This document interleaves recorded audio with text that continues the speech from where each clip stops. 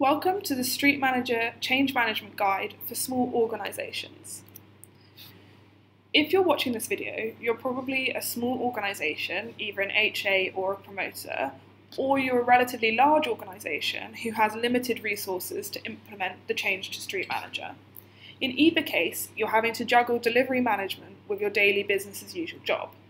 You've received a number of change management documents from DFT, and you know that change management is going to be really important, but you're already stretched and worried that you might not have enough time to go over all of it. So, where do you start? Well, the best place to start is with the playbooks, which fit into three parts. The first is planning, so the tools to help you understand the impact and how ready you are to embark on business change journey. The second is delivery, so change approach to help you address the needs identified from your impact assessment. And the final part is measuring, so tools to help you monitor your progress and the success of your interventions. Where do you start? Well, the best place to start looking is for the change playbook on GitHub. There's lots of material here, and the best place to start is the checklist, as this offers an easy step-by-step guide on how to manage the change, and that's what we're going to do now.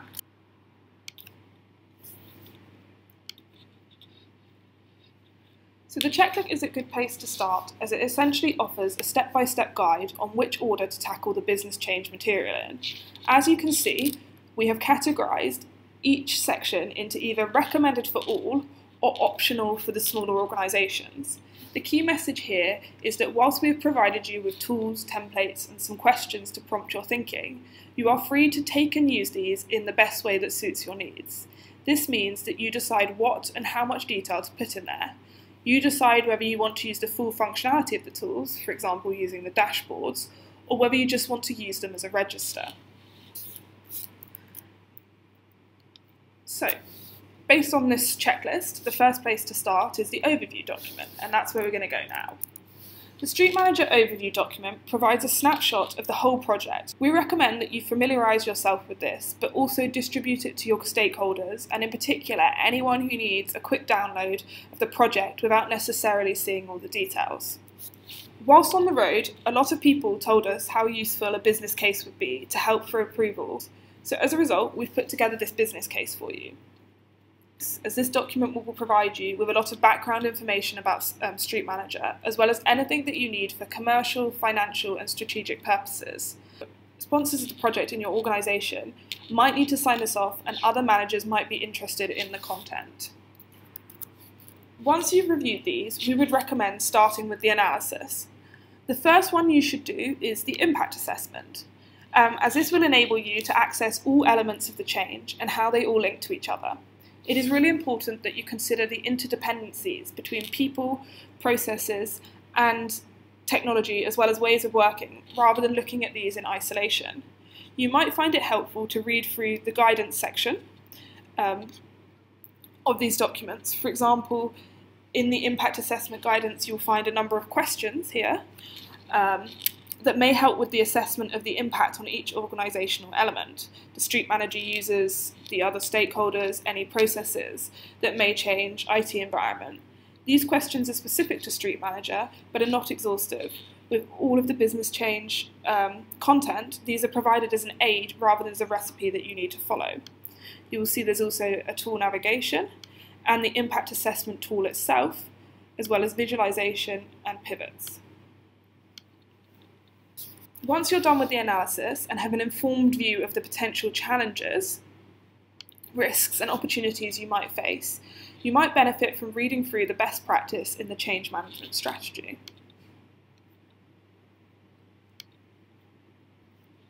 This document outlines the importance of having a robust change management approach in place and provides examples of techniques that you may want to adopt when engaging with your stakeholders.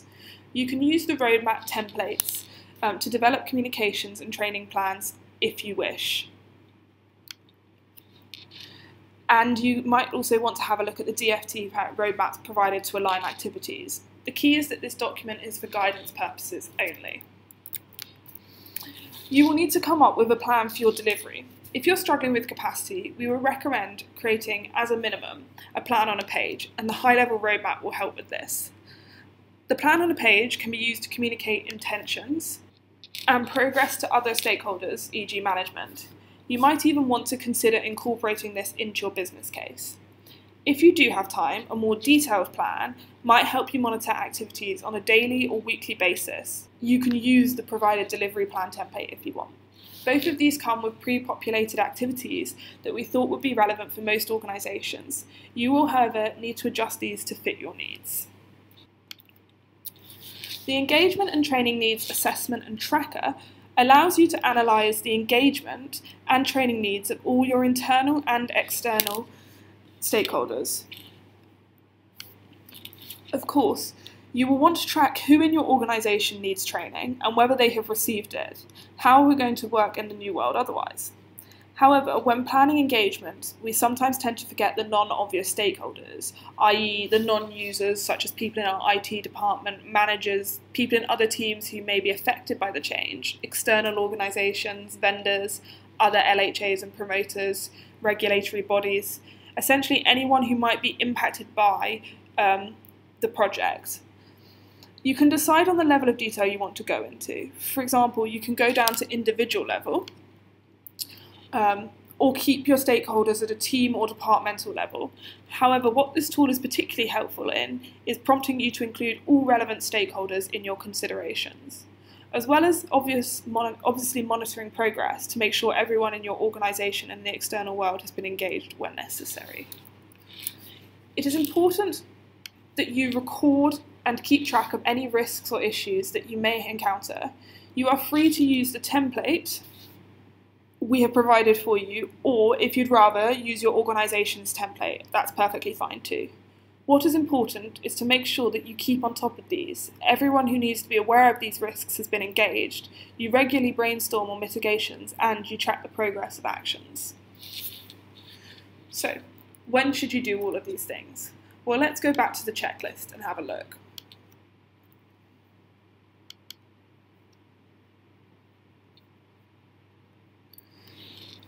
Even if you don't know when you're transitioning yet, we recommend that you start with the prep sooner rather than later, as it will save you time and stress further down the line.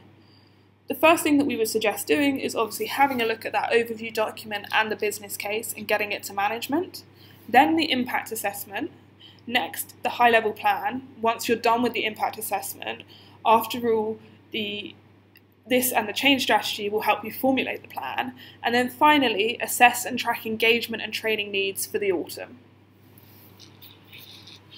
So how can I be smarter about doing this? We recognise that given the size of change, it's important to try and be as smart as possible when completing this. So you can use as much or as little detail as you like. You don't need to go down to every individual person. You can use team names or departments.